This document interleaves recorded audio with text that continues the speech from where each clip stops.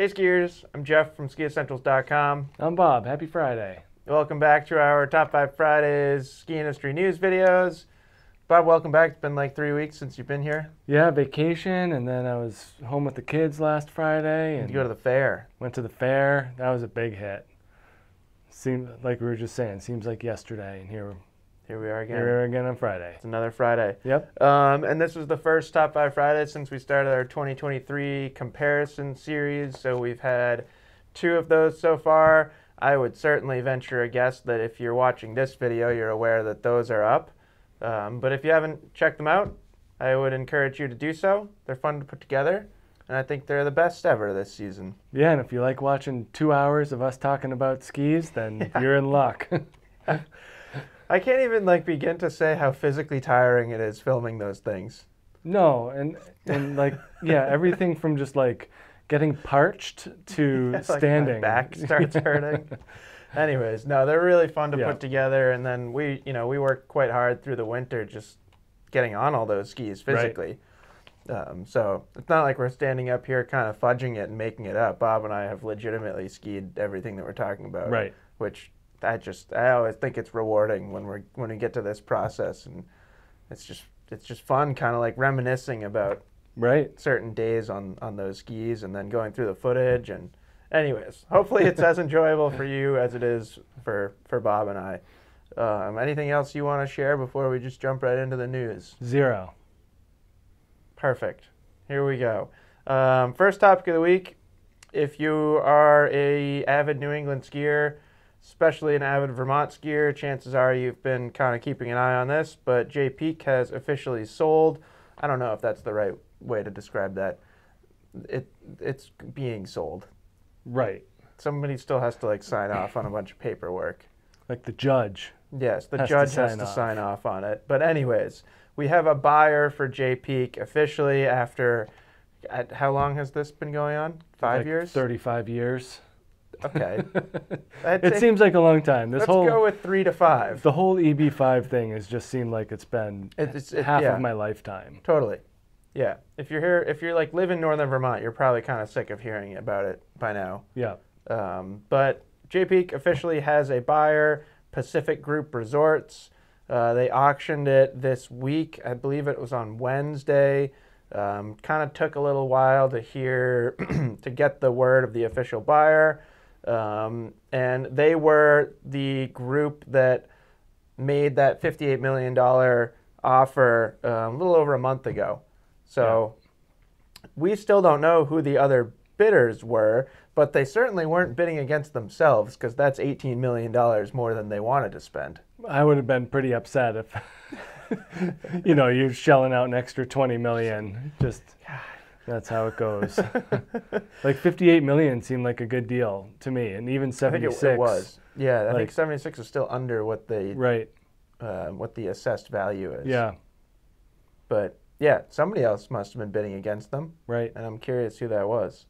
The other news that we've had is the resort will operate this season kind of as is, as it has been operating, and any future changes or upgrades or anything like that will be announced in the spring, which isn't terribly surprising. Yeah, and hopefully this is just the end in a good way for this whole thing to kind of move past the northern Vermont people and region. Maybe they'll build another water park. I don't know. The first one's pretty sweet. Maybe they'll build an outdoor water park now. Yeah. There's lots of stuff up there. It's pretty cool.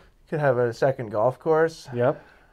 Let's get a championship-style golf course at Jay Peak and start hosting Corn Ferry events. They got an ice rink. They have a turf, a soccer multi-use turf field. Yeah. The water park, the golf course, the hotel stuff. And I assume all of that is included in this sale. That's what I understood as well.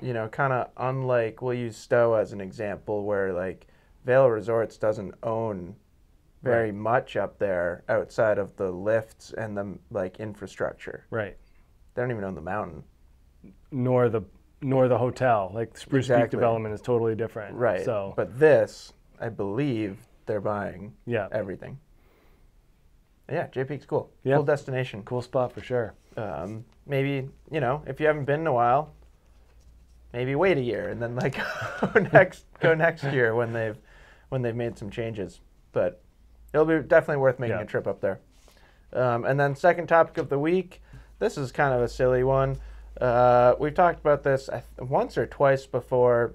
Vail Resorts has filed a complaint in district court against the town of Vail over the town's blocking of the proposed employee housing development.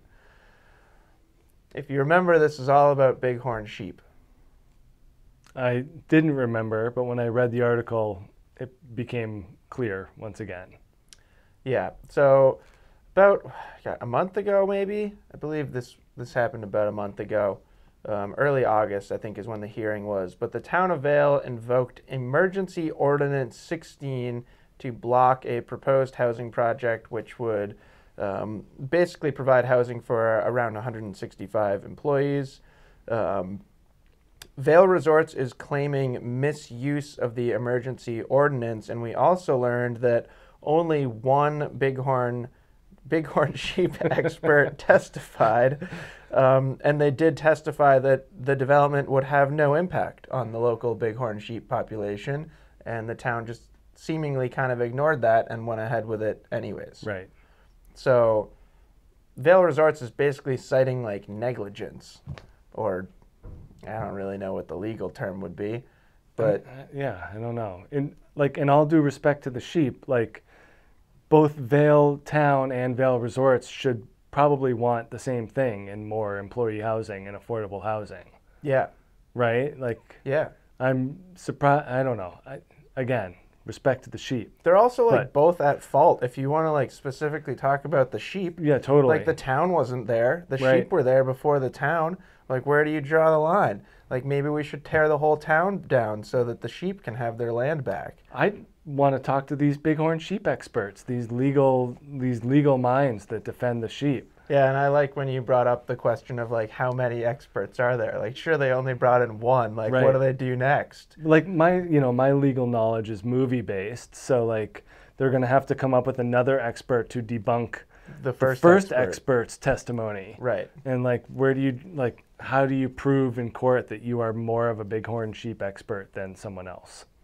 I think you cite all of your bighorn sheep research. Either way, yeah, your published articles on sheep migration. Right, exactly. Yeah.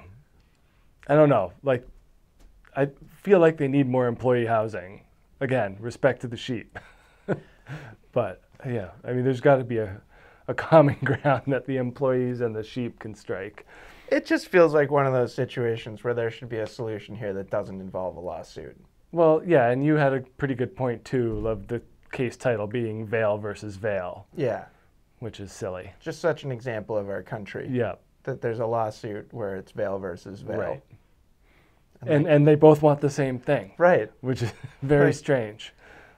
One couldn't exist without the other. Right. Like, some mountains could, but Vail, there's nothing there. Right. If they hadn't developed a town, like, anyways. I hope they find a solution, but it feels silly to me. And if you live there, let us know. If you've got a strong opinion about the bighorn sheep and whether this is going to impact their population, I would be fascinated to learn your opinion. Yeah. I'm all for the knowledge. Yeah. Third topic of the week. This one's much less controversial. Not that it's controversial, I don't know. Faction Skis has announced that they officially received B Corp certification. So that's really cool. Yep. Congratulations to Faction Skis. B Corp certification goes to businesses that strive to practice conscious social and environmental practices. They must pass the 400-question B Corp assessment. You need to score at least an 80. Faction scored 93.5. Overachievers. Great job. Yep. So congratulations to Faction Skis. And if you didn't already know, which I hope you already knew, we are officially a faction dealer this season. Yep. There's some right out there. Yeah. I touched them earlier. I was just touching it. Yeah. Right before we came in here. Amana 2. Yep. Still don't know what's happening with old Candide. I don't know why I call him old Candide. He's like really not that old, but No, but very he's been cute. around. He's been around long enough to Yeah, be that's old true. Candide. But we're still waiting with bated breath over Yeah. what Candide's going to ski on this season. I think we're just going to get Candide skis, but I think we both agreed that that's just the way it should go. yeah, we'll see. And then fourth topic of the week raises the question once again: what will winter bring? We talked about this with the triple threat La Nina season. I think you were gone for that Top 5 Fridays. I don't remember talking to you about that. But we have forecasts from both farmers' almanacs, which I admittedly thought was a typo when I first read it, because I didn't realize that there were two, The old and the not old.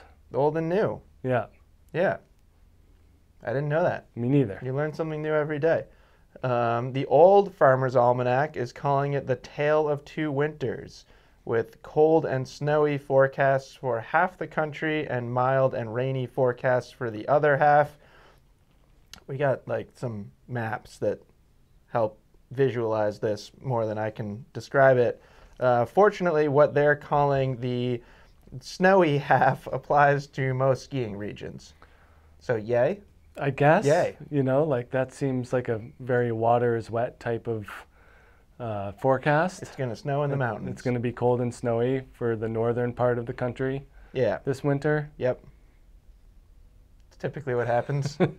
And then the new Farmer's Almanac, they have this split kind of into three forecasts. New England, Mid-Atlantic, and Midwest all get cold and snowy winters. Ooh. Yay. Pacific Northwest, a normal winter. Okay. Fine.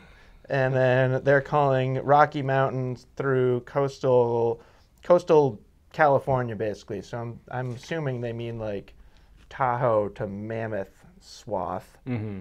Because how far do you have to go before you consider a Pacific Northwest? I don't actually know the answer to that question. Above California. That would be my guess. But anyways, they're calling that to be potentially mild and dry, which wouldn't be great. No, like those places need water. They need water. Yeah. Like just beyond the skiing Yeah. perspective, Right. they need water. But like I said with the La Nina season, I don't. It's not that I don't like appreciate their expertise here, but I don't really like. I don't know. Well, do you buy into like Mikey downstairs in customer service, his woolly bear and valley fog theories? No.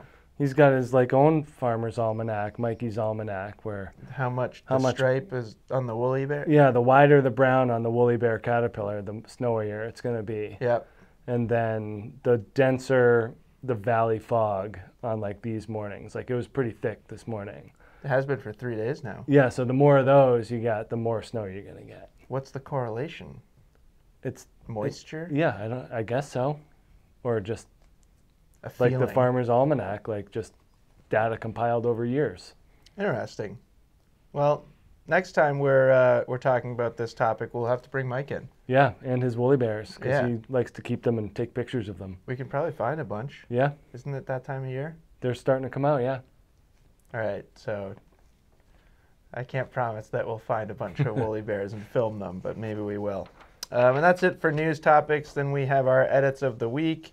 First up is Line Traveling Circus, Season 15, Episode 1. Probably one of my favorite, It's a favorites. It's a good one, for sure. And congratulations for 15 seasons. It's crazy. It makes me feel old, because I remember when they started. Right. I was in college with a few of those guys, and yeah, it's amazing to think back to the first seasons and how far they've come. So check that out. I would say it's highly entertaining, even if you're not a park skier or anything like that. I agree.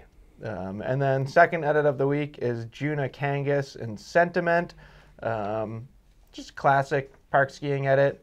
The only thing I have to say about this is the 4:3 aspect ratio is coming back. So does that mean we all have to get new TVs in like 5 years? I don't know. Like, do you like it? Like, I'm not. I don't. I don't no. love it. No, I understand that people like it from a stylistic, like artistic perspective, but no, I prefer wider screen. Yeah, no, I think you lose scope. Like it's just more accurate. Yeah. The wider it is. Yeah, 1920 by 1080, please.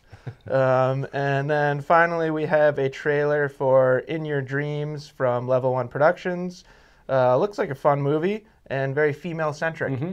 So really cool to see more and more like women-specific ski movies over the past few years. And this one, I think we're going to get the Level 1 style and flair, which I always enjoy. Yep. So keep an eye out for those. And yeah, that's it for Top 5 Fridays this week. Hope you guys have a fantastic weekend. Temps are dropping. We're going to be skiing before we know it. Yep. You don't have to watch. Soon. No, I don't. It's September 9th. Yeah. Yeah, now keep an eye out for more comparison videos. We'll have another one next week. We're hopefully dropping our snowboard test next week too. First year we've had a snowboard test. That was a learning experience for both Bob and I because we're not snowboarders. But we had the help of some fantastic snowboarders. Yep. So we sure tried our hardest and learned a lot. Yep. There's a lot of different shapes of snowboard. That's what I learned. Yeah. And very minuscule differences in them as well in terms of construction. And they seemingly all do everything. According to the catalog, every snowboard does everything. So yeah, keep an eye out for that. Have a great weekend. We'll talk to you next week. Bye.